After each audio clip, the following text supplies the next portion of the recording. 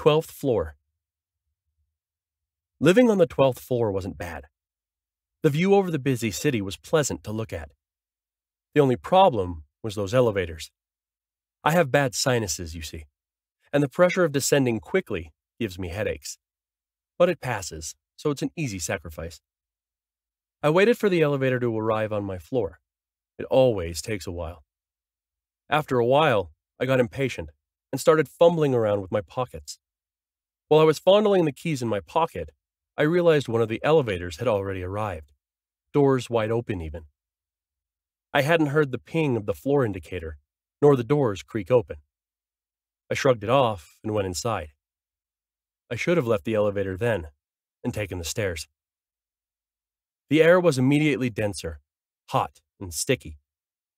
The faint stench of onions tickled at my nostrils, but I figured it was some dirty neighbor's lingering odor.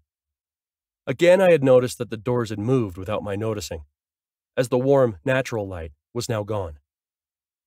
The elevator jumped for a second before descending. The creaking of the walls and cable jolted my nerves.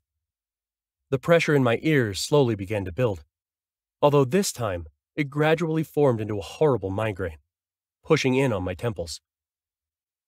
The floor indicator reads 12. How was that possible? The elevator was obviously broken, and suddenly I feared it would drop. The trip was taking much longer than expected, and I was very eager to get off this fucking thing. But it kept rattling as it went further and further down.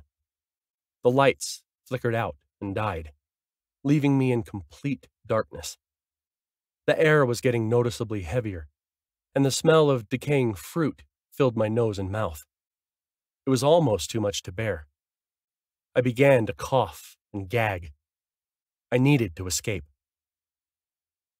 I began banging on the walls, shouting, screaming for help, but nothing.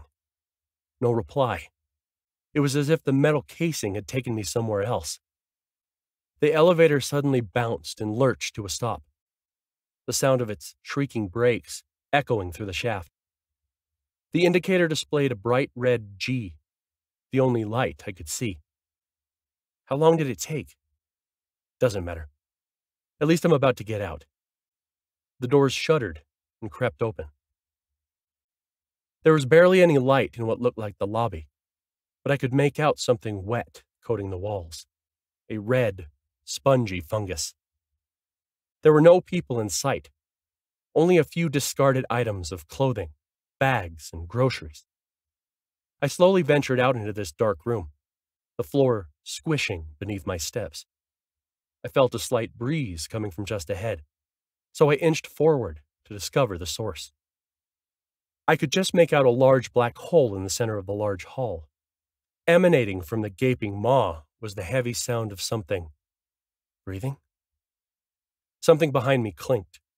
I spun around to see a mug rolling on a table, and what looked like a pale foot disappear into a doorway. Quiet tapping echoed all around me. Wherever I am not alone.